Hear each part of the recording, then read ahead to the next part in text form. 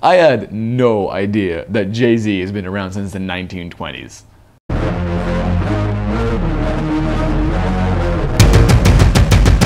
The Great Gatsby, directed by Baz Luhrmann, starring Leonardo DiCaprio, Carey, Mulligan, Joel Edgerton, Tobey Maguire. It's an adaptation of the classic novel, of which I am actually a fan. And it pretty much tells the story of Nick Carraway, played by Tobey Maguire, who moves in next to Jay Gatsby, played by Leonardo DiCaprio, and who has kind of all these parties. He gets drawn into the mystery of Gatsby's life. Now, as I said, I am a huge fan of the book, and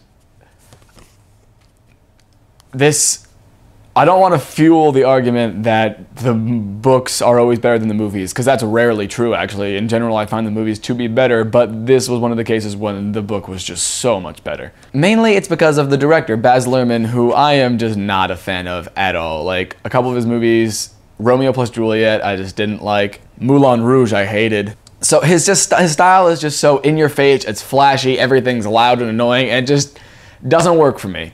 It might work for some people, but I just don't like it. Now, this flashiness and like the fireworks, the loud music, this works really well for Gatsby's parties. They're supposed to be crazy, intense, the best parties ever. But it doesn't work for the quiet, emotional scenes. Back to the party. The soundtrack was probably Luhrmann's best choice because he did use, as many people have kind of been confused about, modern music, a lot of rap, Jay-Z, that song Summertime Sadness by Lana Del Rey. All of that was in the movie. And a lot of people didn't like this choice. They thought, like, why the hell is he using rap music? And I thought it worked very well, because if you actually think about it, if Luhrmann is supposed to be portraying these crazy parties, and they're just playing, like, saxophone music in the back, you're gonna be significantly less pumped for the parties.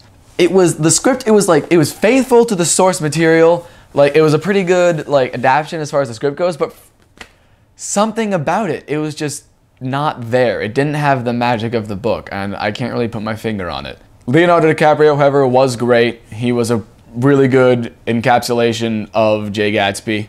Joel Edgerton as Tom Buchanan, he was really, really good. I like Joel Edgerton a lot. He's a pretty underrated actor in my opinion. The other half of the main cast, however, I had the opposite reaction. Tobey Maguire, I haven't liked doing anything since Spider-Man, honestly. It's like, he's annoying. He's annoying to me, and a lot of this movie, I can't pin down why I don't like it. It was just, for some reason, I just didn't like it.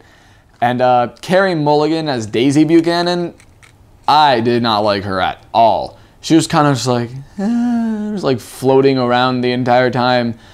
And they kind of made her character deeper than she was supposed to be. Like, she's supposed to be a shallow character if you read the book. She's not really supposed to have as much depth as they tried to make her have, and even with the depth they tried to give to her, she didn't pull it off. So yeah, in the end, just a lot of things about this movie just didn't come together well for me. I was not a huge fan of it. It was a big letdown from the book. I'm going to give The Great Gatsby a C+. Alright, next review will be American Hustle.